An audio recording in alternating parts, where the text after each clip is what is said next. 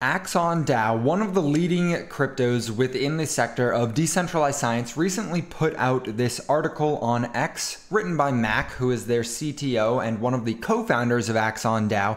I want to kind of go through it with you guys here today and just give you my thoughts and kind of break down what he's talking about, because I think the key points here are very intricate and are going to be the foundation for what we see in the coming decades when it comes to the scientific space and specifically healthcare. DeSci, since it is so hyper-fixated on healthcare, is going to play such a massive role in this. I think it's important, and I want to give him a quick little shout out because it is a good article. It's just I know that some of you guys are like me and don't enjoy reading and would rather have someone read it to you. So today, I'm going to read the article to you.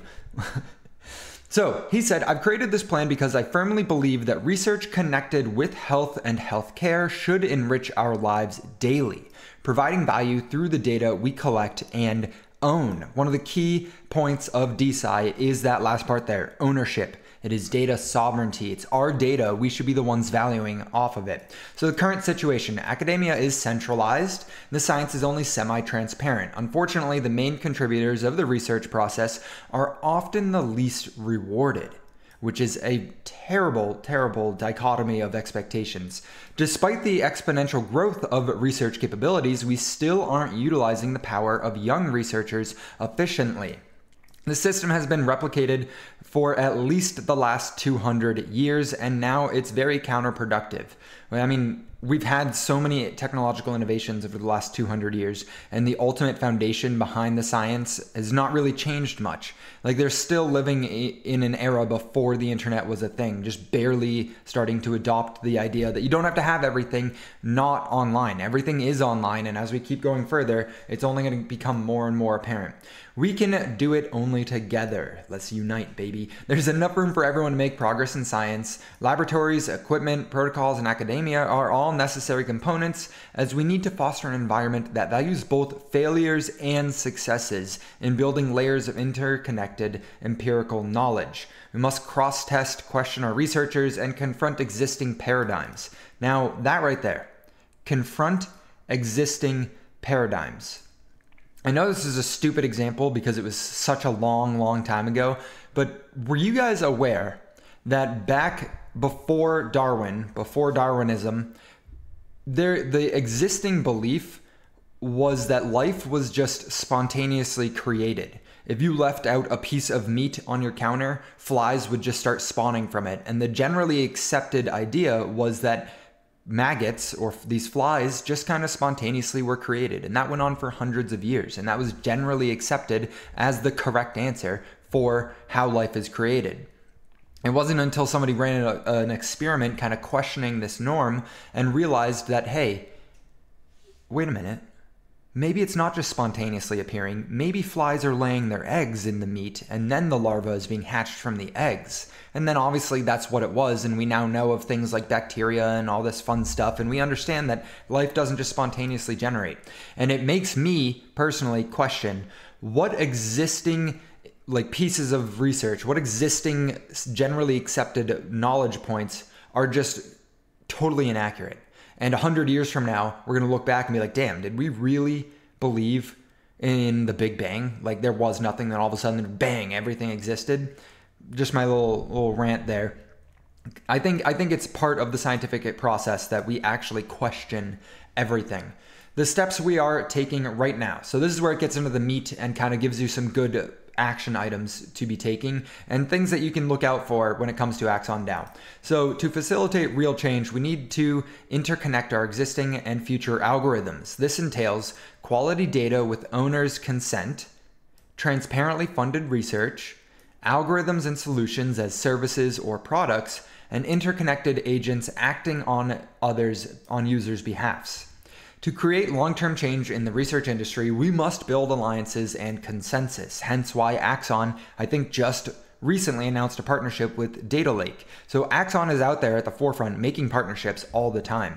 I mean, they're the ones who flew me out and invited me to come to the NVIDIA AI Summit earlier this year. They are constantly making partnerships and trying to reach out that olive branch so that they can expand the entire research and academia space, not just their own products.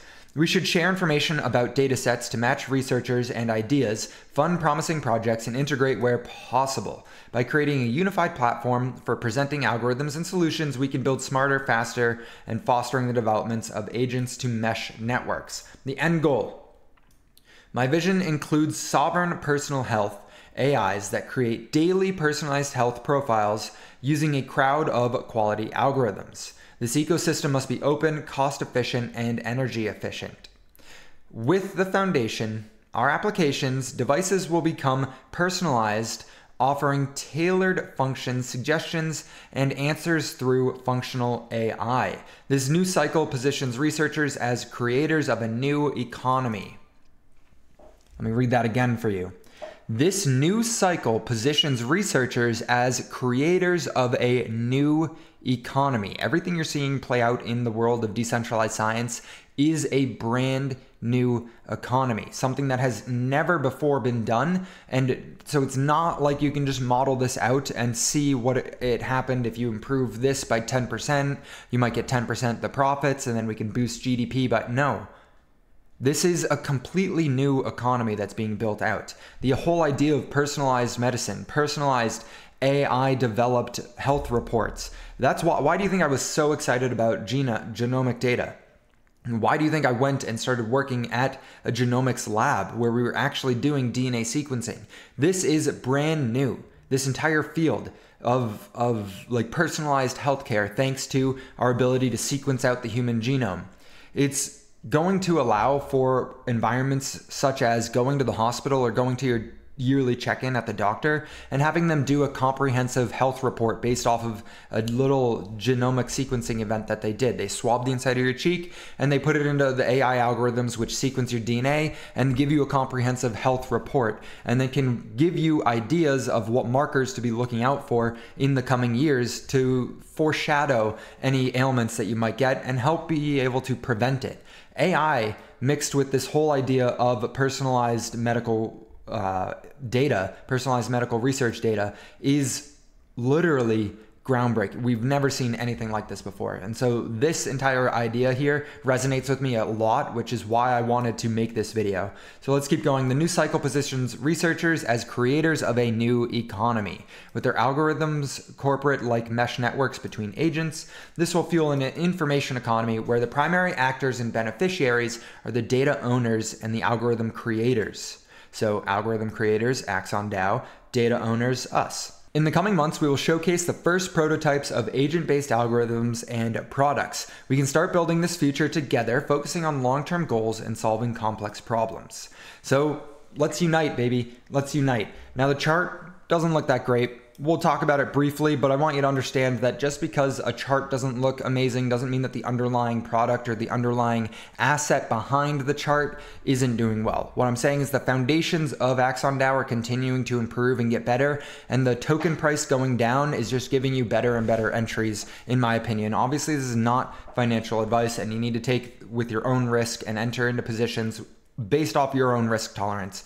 What I see on the chart in a short term is a potential drop, again, down to around 7.3, 7.4 cents, which is another 25% lower, which sounds pretty terrible, but I'm just basing it off of the technical analysis here, where the first leg up on Axon got us up to that 6 or 7 cent area, and we built out a little bit of resistance, which we broke out of. But now as we come back to test it, I think we'll come back and see if we can hold it as support, which I would be drastically shocked if we did not hold this as support.